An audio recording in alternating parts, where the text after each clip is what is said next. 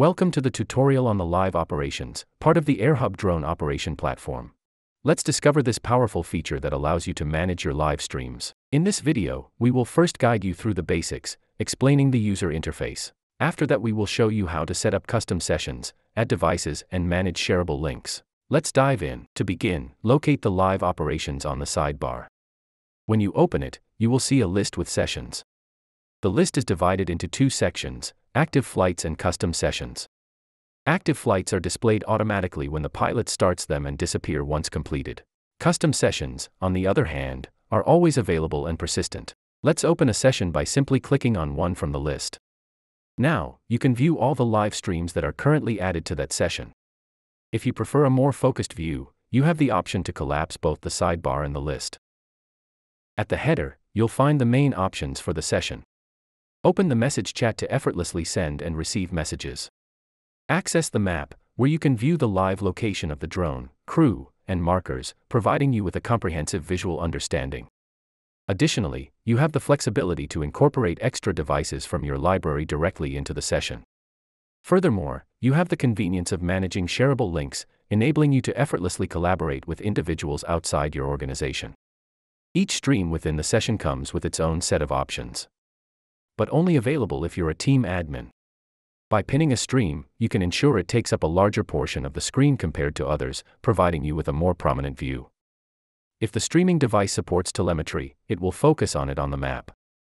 With the visibility button, you have the ability to hide a stream from your audience who are watching through the links you've shared. This means that only the team administrators will remain access to all the video feeds, ensuring privacy and giving you full control over who can view the streams in a session. With the object detection mode enabled, our advanced artificial intelligence technology enhances your stream by overlaying objects, making it effortless for you to identify and focus on specific elements of interest.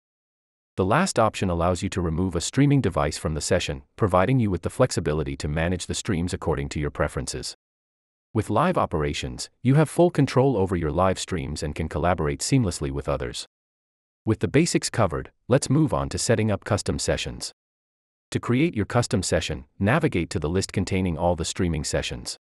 Look for the plus button in the header. Simply click on it, enter a name for your session, and hit create. You've now successfully created your custom streaming session. Now it's time to add devices to the session. Simply open the devices list to find all your streaming devices stored in the library. By clicking the plus button, you can add them into the session. Should you choose to use a third-party app to stream to our platform, you'll need to begin by creating a drone or equipment entry in your library. Go to your library and navigate to either the drone or equipment section, depending on the device you plan to use for streaming. If you haven't added any drones yet, just click the New button in the header to create one. Once you've created the drone or equipment, access its detail page. There, you can generate a unique RTMP URL, which you can then copy and paste into your preferred streaming application. Remember, each RTMP URL is exclusive to one device.